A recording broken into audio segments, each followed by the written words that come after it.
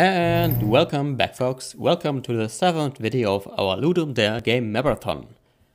We are playing the Witless, which is sort of a parody or homage to The Witness, the puzzle game released by developed by Jonathan Blow and released in 2015. The synopsis of this game is: you wake up alone in a strange room full of puzzles that will neither challenge nor surprise you. Let's start. Okay. Just as in The Witness, there's a small tutorial which shows you the basic ropes of this game. So you click a button and the shape depicted on this button will display which buttons will be lit up. And you can only, basically light up a button one time. So the lighting, you can't activate this and this button at the same time. So basically, these puzzles form a decomposition of, you need to find a decomposition of this 3x3 matrix into the shapes indicated on these buttons, basically. So these are quite simple. Later, instances will be more difficult. Okay, now it's starting to get a little more difficult, but not too difficult. Okay. Okay,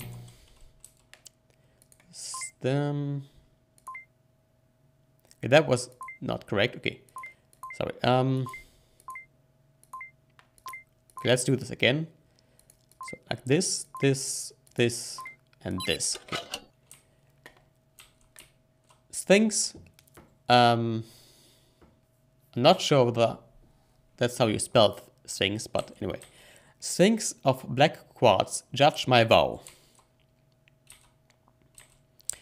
The thing that you see here is sort of a miniature version of the room that we will enter now. Okay. And as you can see, so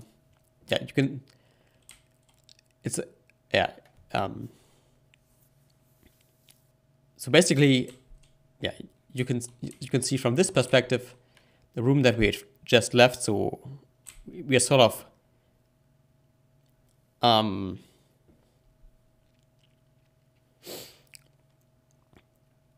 in a way you can it probably one should think that we have become miniaturized, and this is now the small that this is the same small things that we saw in the last room, which is basically the same room.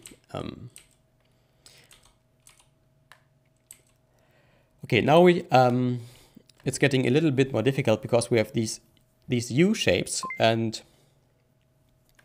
the twist here is that even though these buttons are lit up, you can still press them because the button itself is not part of this pattern. So you can still, you can't press this button because this would conflict with these buttons that are lit up. But you can press some of these. Okay, so you need to find a decomposition of this shape, of this matrix, into these U shapes. And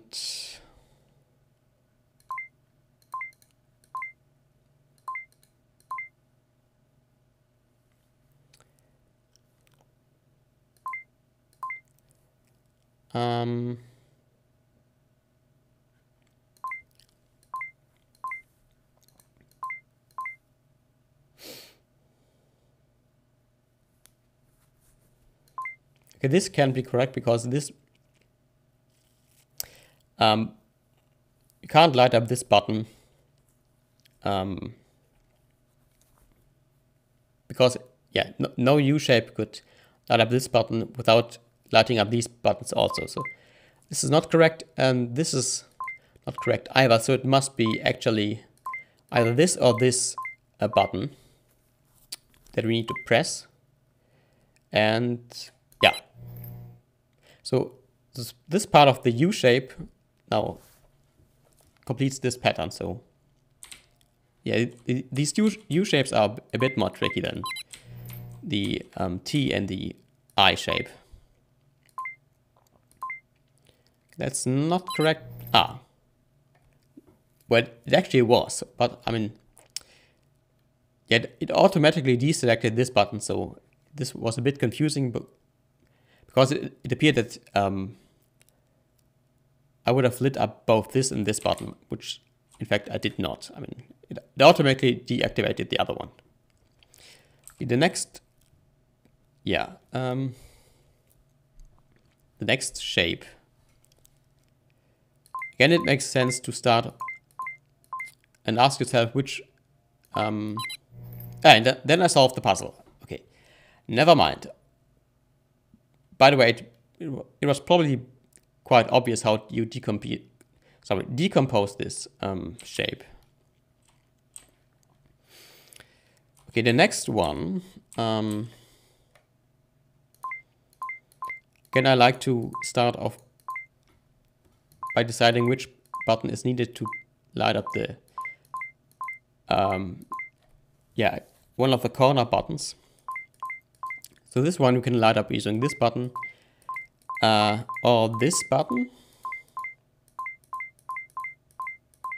So we have two choices here, this or this. Okay. So if we chose this, then in order to light up this one, well, we could choose this or this one.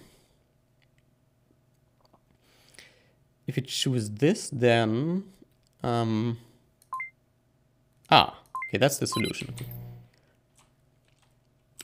This one,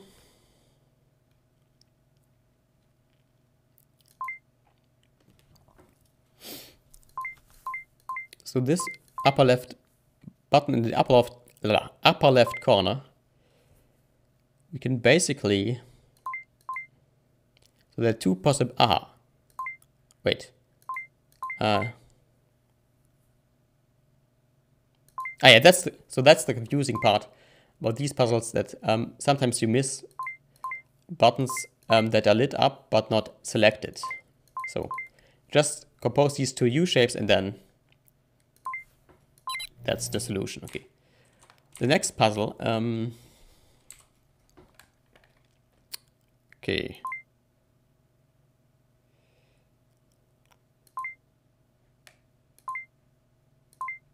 Okay. That was quite simple. Yeah, sometimes it's easier just to find a solution visually, just by thinking, how would you decompose this into these basic shapes. Sometimes it helps to just think about which that unlocked something. Okay, which buttons you could press and which you can't. Okay, we've unlocked something which probably is the next room. Sorry, is the next room here. Okay. Yeah.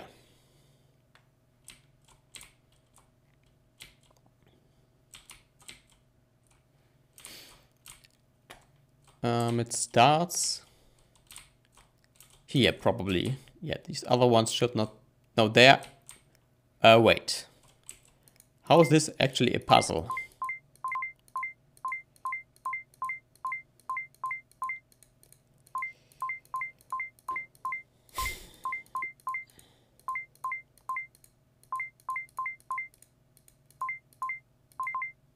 Okay.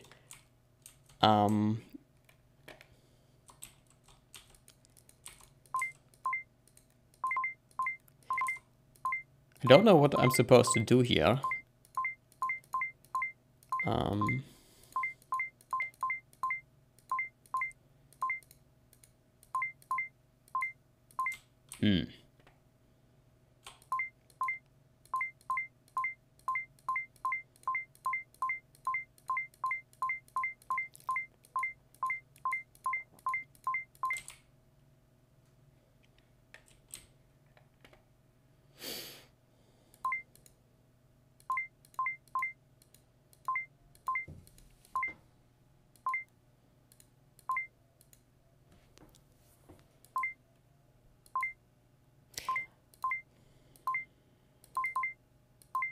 Sorry for the slightly jerky frame rate. I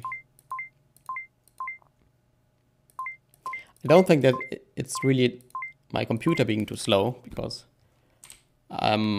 yeah, Doom 2016 just runs fine on my computer, even in the highest settings. So okay, I have no idea what I'm supposed to do here, or how this compass is relevant to the puzzle actually.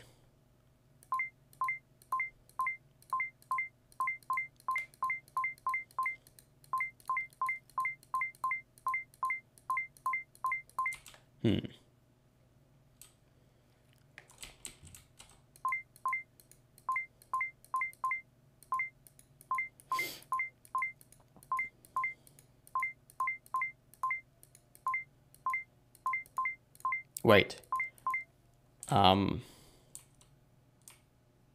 Just had a very stupid idea, but okay, this can't be the solution of the puzzle. Let us wait. Let us look for some clues.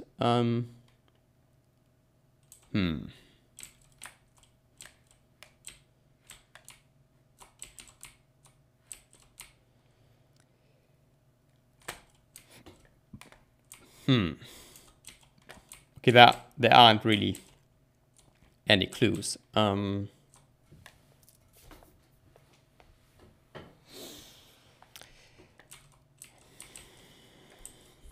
this should point north.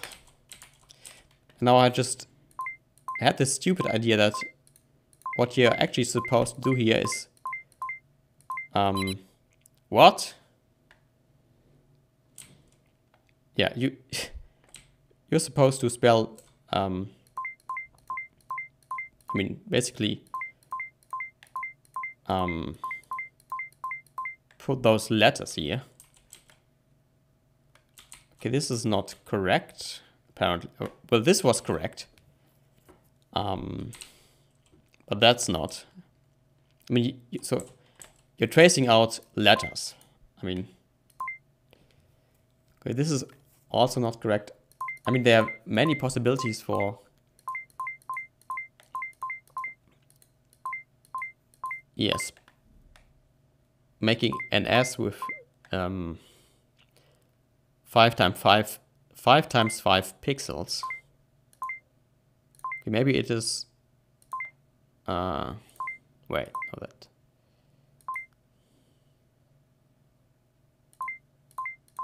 Like this, maybe.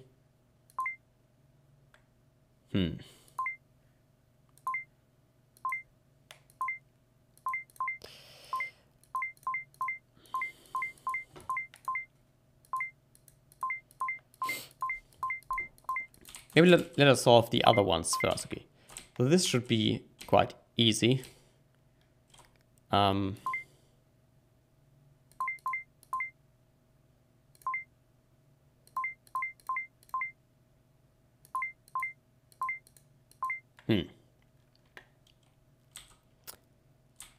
Wait, this was, yeah, north. Okay.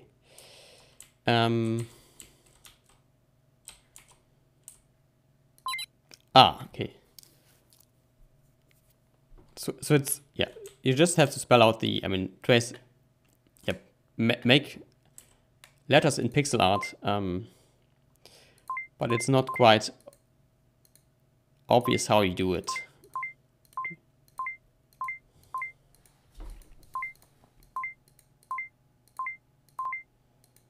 I don't think this is a good puzzle design. Like the puzzles in the previous Zoom, but this is a bit silly. I mean,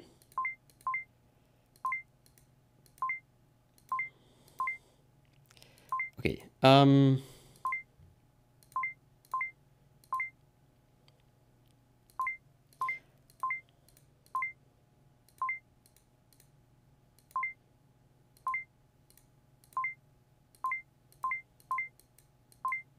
Okay, that's not correct.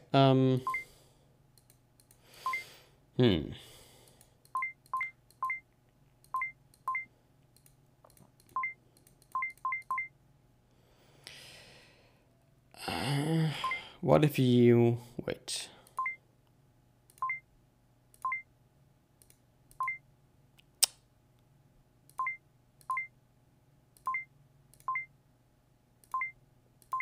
Nah, this... no.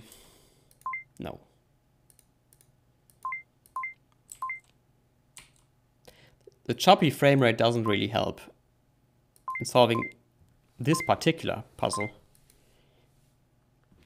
Because it's very hard even to hit these buttons. Okay.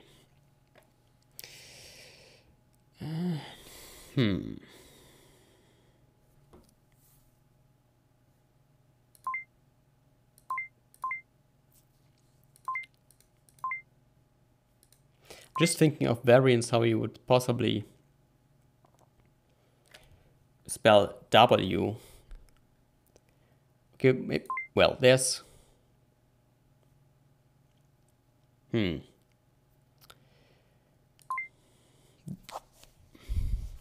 certainly many possibilities to do that.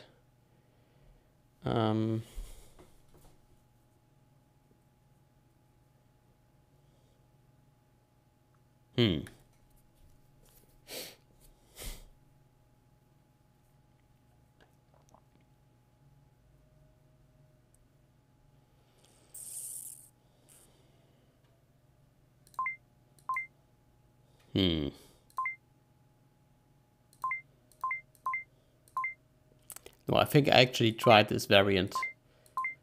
Yeah. I tried this variant already, okay.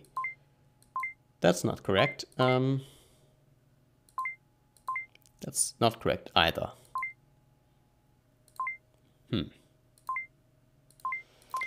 How about deleting those? How about deleting this one? Ah, okay. Yeah, a bit of an unorthodox puzzle design, and I don't think I really like it. Okay. And the last letter.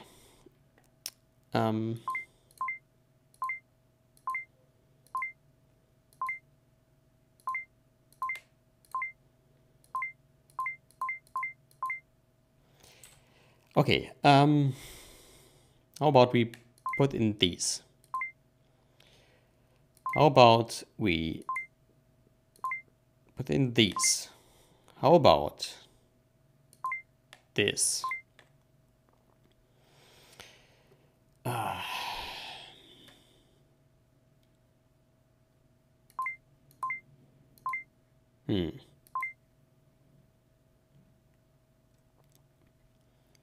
How about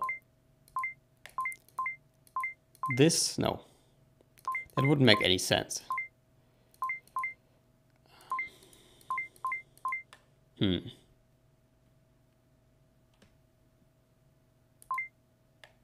Nah, this wouldn't make any sense either. No.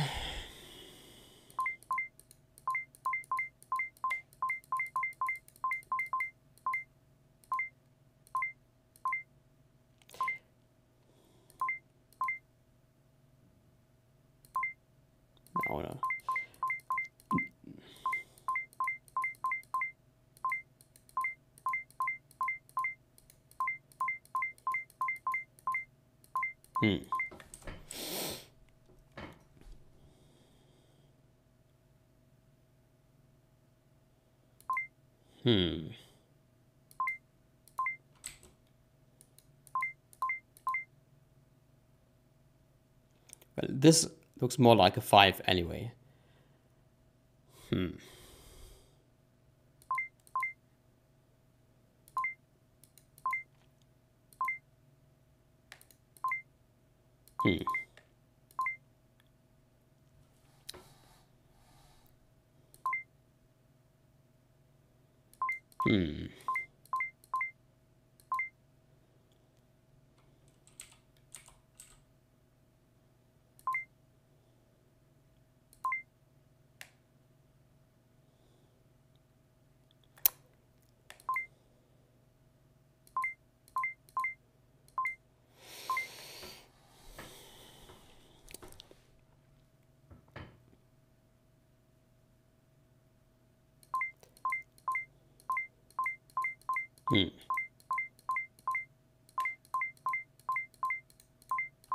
Okay, maybe let's take a look at the ones that we already did. Okay, so it appears to be sort of a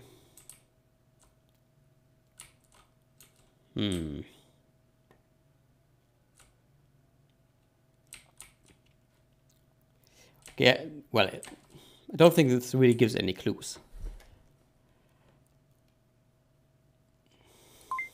Okay, could it be that it doesn't start at the corner?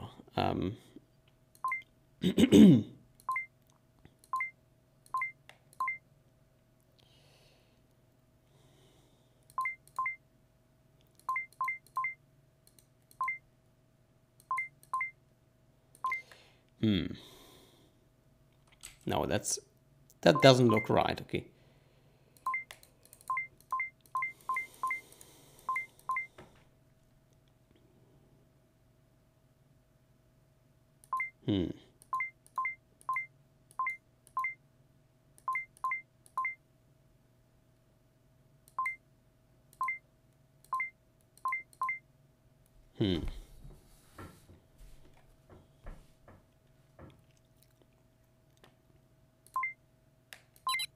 Ah.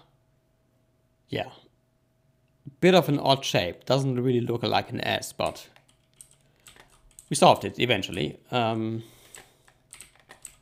I don't think this was a... Yeah, it's hard to... It's a bit hard to exit these portals. I don't think this was a really good puzzle design.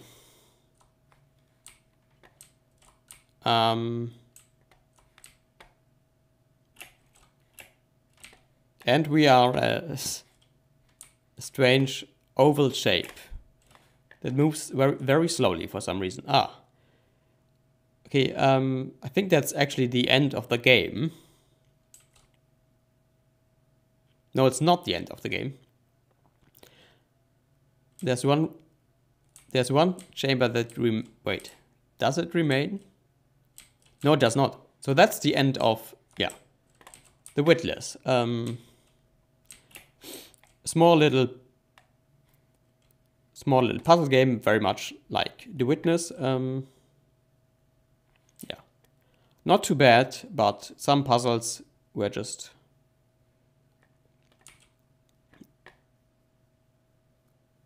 not much fun. So basically, the last room was awful in terms of puzzle design. Really, these portals also, they don't really are very well implemented, and the low frame rate is also a bit distracting, but otherwise, yeah, it's not too bad. Okay. Yeah, anyway, this was the Witless. I hope you liked this video, and I hope to see you in the next one. So until next time, folks, until then.